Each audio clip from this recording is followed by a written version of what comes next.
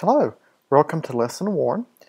I wanted to provide a really short lesson overview and to help with navigation, especially since this is our first official lesson after the Getting Started lesson. And on the following page, there is a graphic that will give you hints and a couple of things you will need to be looking for as you navigate through each of the pages for our lessons. Our lessons will be structured very similarly throughout the semester. So once you learn how to navigate from one page to another, that skill you can transfer to other lessons. Also keep in mind, on the upper right hand corner of this lesson file is a Print All button. You can click on that button and it will give you a really nice printout of sorts of all the pages together. So you don't, if you want to print the lesson out, you do not have to go from one page to another, to another, to another, and individually print. You can just hit Print All, and it will let you, the system will let you print out all the pages at the same time. Just keep in mind, it doesn't print out any of the links or embedded documents or videos or anything like that. It just prints out what you see on the screen. One of the items I wanted to make sure that we cover in this lesson is the questions of who, how many, and why related to adolescent and teenage youth, substance use, and abuse.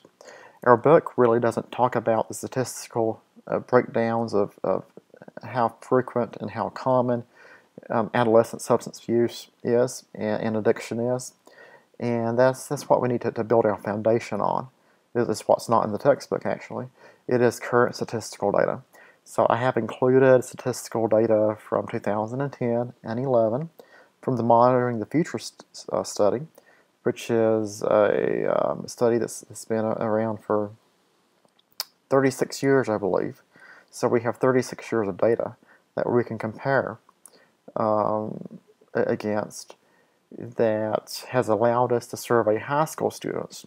It's a pen and paper survey that's administered through a sample of high school students throughout the United States. And it answers many of the questions of consumption rates, gender breakdowns, the types of drugs being used, the frequency and duration, the effects, and some of the perceptions and opinions of our youth who are using and who might not be using. So it's really just full of valuable information. Instead of asking folks to read the entire document, which is pretty scientific in nature, instead, and lengthy, hundreds of pages. Many of the documents are 400 to 500 pages long. We will be reading a couple of press releases. One press release about the general document itself, and another press release from 2011 about the reduction or the status of smoking with the teenage population. Another survey we will be looking at is the National Survey on Drug Use and Health. This is a national survey given to adults, and it does consider the status of kids and teenagers and young adults, but the main focus is the entire household. For the Monitoring the Future study, tends to have a focus of the actual teen. The National Survey on Drug Use is a household survey that is generally collected via telephone survey. You may have been contacted yourself sometime in the past, where the federal government contracts with several agencies to collect this information. So again, instead of asking folks to read the entire document, which is hundreds of pages long, there's a short summary overview I have posted inside of this lesson for us to read. One of the last activities for this lesson is another video. This is a video that I actually produced a couple of years ago, where I interviewed a young lady, a teenager, who had suffered through significant family substance and alcohol abuse. She herself had been involved in drug activity. and as many as well as her friends. And the intent was to share her perspectives as someone who had been in that scene, as a family member, as someone who was in a social circle of individuals and teenagers especially that used and abused illicit substances, and what her perspectives were. So it's about a 16-minute video, which is very, very, to me, very interesting. Finally, there are two discussion boards that we are responsible for this semester.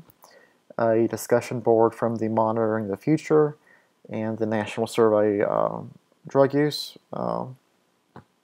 documents, and a discussion board related to the video from Faith that we were supposed to view. Again, I'm certainly looking forward to our semester together. One of my primary responsibilities is to make sure that you get what you need through this learning experience. And I have a pretty high expectation of myself and of each of you. Some of the material we'll be reading this semester, especially beginning next lesson from our textbook, was written for the professional audience, meaning this is the type of material you will be exposed to and will be expected to be able to process and talk about and learn from in the professional setting. To me, that's the most valuable type of material we can have inside of the classroom. It's professionally relevant material. So this course will certainly be an indicator of that. We'll be looking at addiction in general and some treatment mechanisms as well in general for the young adult and adolescent population, which includes drugs and alcohol, but also gambling, sex, and many other types of life issues that may fall into this category of addiction. Again, I encourage you to call me. Let me know if you need help. Email me, and I'm here to help you through this process. Thanks so much.